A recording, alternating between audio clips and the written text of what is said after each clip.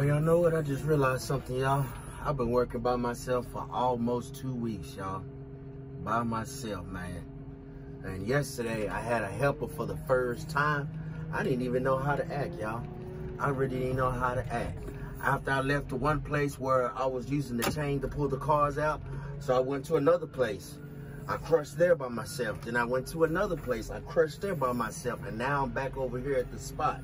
So as soon as I got back over here at the spot, I had to start crushing like a madman, man. I already done crushed like 2.5 loads yesterday already. I stuffed in so many damn K-frames.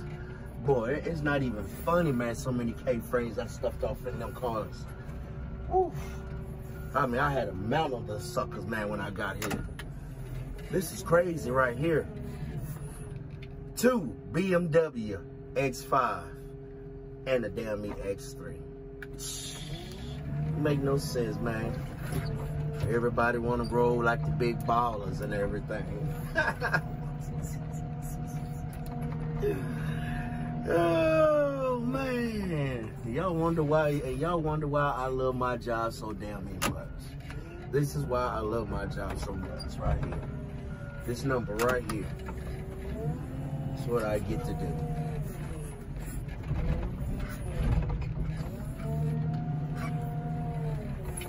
So it's back to the solo crushing, baby.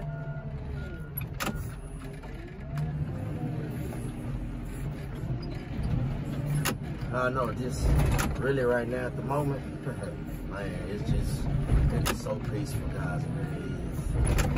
Can't tell you how peaceful it is.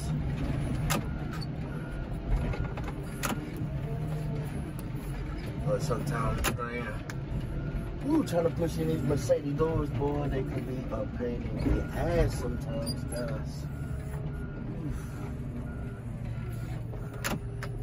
I had one yesterday while I was trying to push in the damn door. They didn't even realize that there was like 2 motors sitting off in the damn front seat. So I couldn't even push them suckers in, man. I had to let the let the door just fly out. It is what it is. He said crush supposed to be perfect. I never said that.